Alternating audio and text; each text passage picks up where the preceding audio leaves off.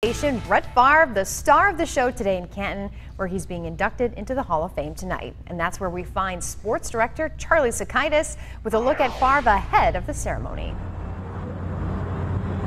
In 5 years, when Peyton Manning is inducted here at the Pro Football Hall of Fame, you can imagine a guy that's going to deliver a speech that is meticulously planned. It might even have an audible or two in there just in case one of his jokes doesn't land or his story isn't quite what he hoped. Brett Favre, on the other hand, not much of a planner. That's never really been his style. He's more of a go-by-your-gut guy, and tonight, when he takes the stage and the emotion grabs hold of him with the full weight of the moment, it's tough to know just how Brett will react, mostly because, for now, Favre himself doesn't know.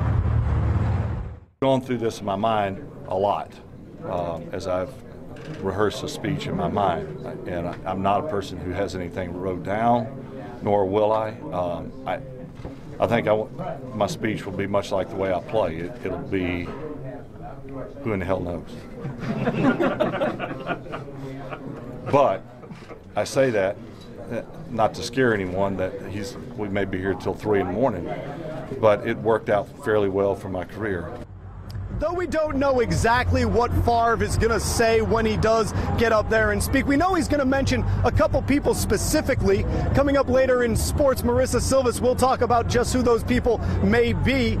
For me, now live from the Pro Football Hall of Fame, keeping you connected, I'm Charlie Sakaitis, NBC 26.